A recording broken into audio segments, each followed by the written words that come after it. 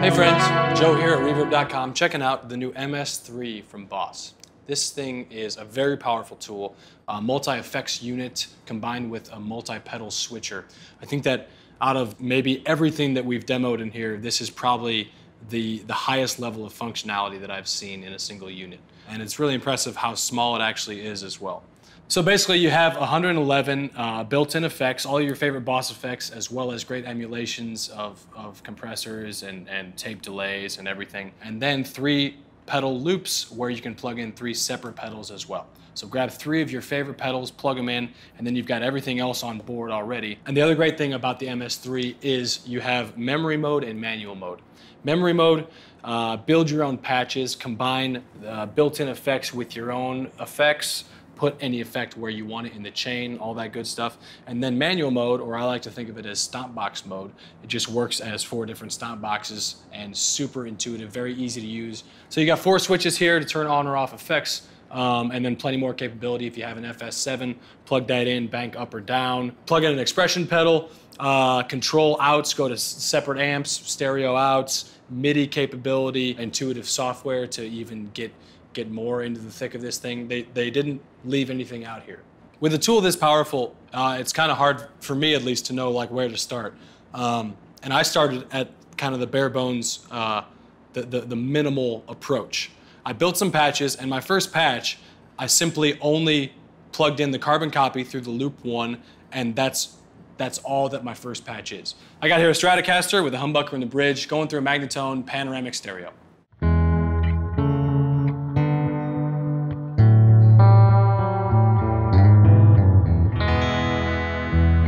The second patch I built, I called it Crunch Verb. It's just a crunch sound built in and combined with a spring reverb.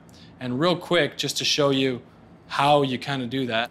If you're in memory mode, which is the blue lights, you've got your patch here, your patch number and name. You enter through Edit, okay?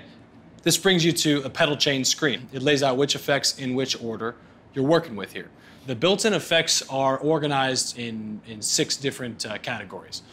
Mod 1, Mod 2, so all your modulation effects there, your phasers, your flangers, your vibes, all that stuff. Effects 1 and Effects 2, overdrives, distortions, compressors, octaves, and then delays and reverbs, okay? So you got Mod 1, Mod 2, Effects 1, Effects 2, delay, and reverb. You can take all 6 of those, you can combine them in any order you want, you can tweak, ultimate tweakability, of course, and this lays out your signal path, okay? So right now in this patch, I have Effects 1 on, and then I have a reverb on, okay? So check it out.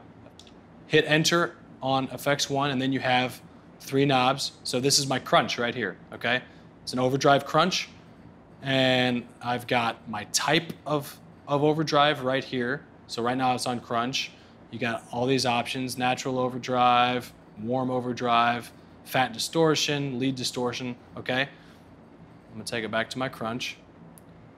And then you've got your parameters here: drive, level, okay?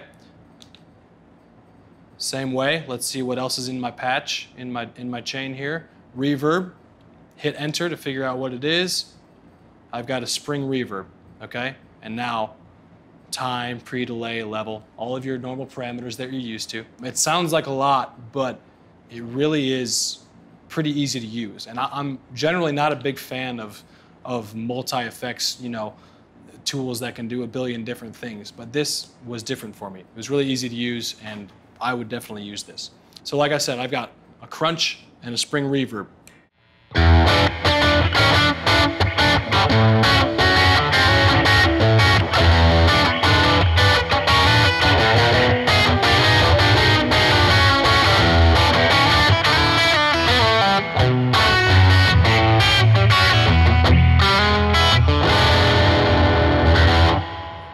Okay, cool. So while we're in this patch, let's enter into Effects 1, which is my overdrive effect, and let's just blow through some different effects.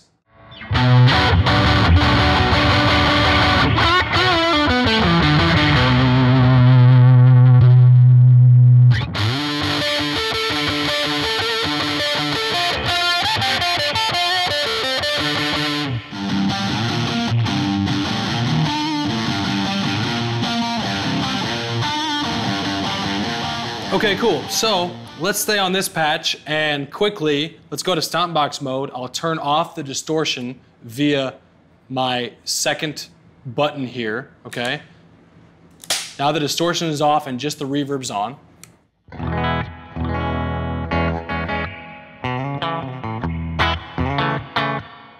Now, let's go back into memory mode, okay? Now, as you can see, the distortion is still off. That was the effects one.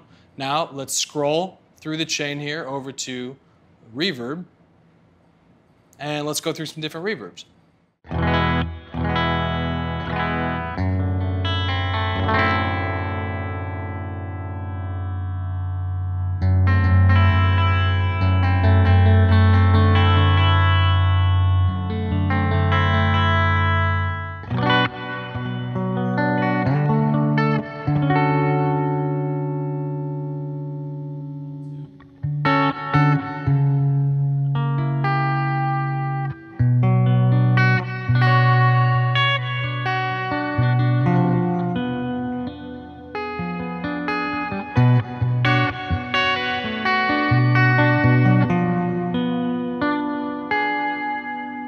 Add a chorus, let's go here to mod 1.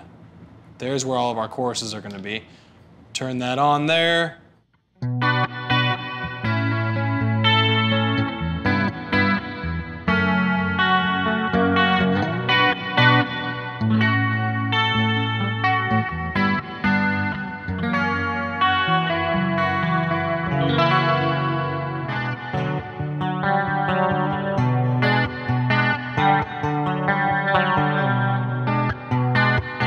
With the second knob, move that chorus anywhere so I can put that chorus after the reverb or before it. Okay, so let's add the Strymon deco to the patch. I've got the Strymon going into loop 3. So we scroll over here to L3. It's worth noting also that the only effects that you cannot move in the chain are your loops 1, 2, and 3, okay? So you have to organize those the way that you'd like. L3, I got the deco in, turn the physical pedal on, and then also turn it on the screen here.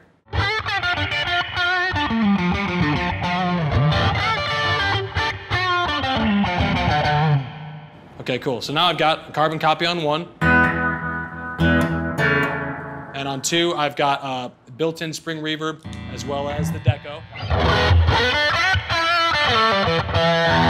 Okay, let's take this into stomp box mode and check it out. So now we've got overdrive 1 going, and we have an LED, these LED lights here that show us our whole chain as well, not in the signal chain screen. So we can see here we got effects 1, which is my overdrive.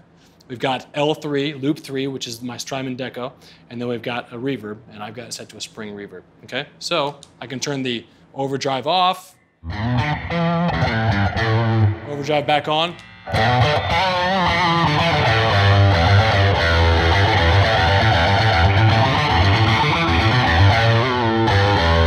I got a flanger on mod 1 right now. I can put that in there.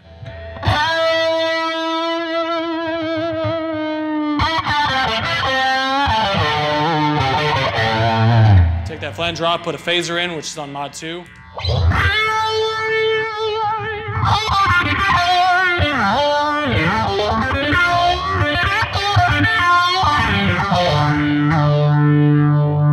Also in stomp box mode, your 3 knobs correspond to patch, BPM, if you have a delay in there, or other time effect, and that's going to affect the rate of your time effect. And then the third is patch level knob. So this is kind of like a master volume for the specific patch.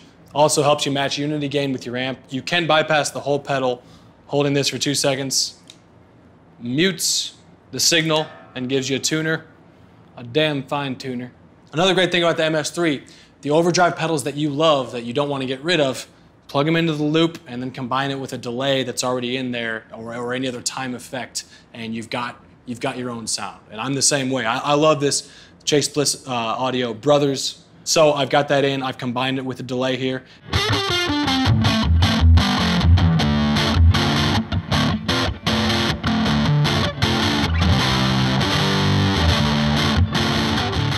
So that's kind of the simple approach way to using this switcher. I definitely encourage you to check out the Reverb site or the Boss site for the full list of effects and other features. But yeah, let's get back to it and just go through some other effects and see what those sound like.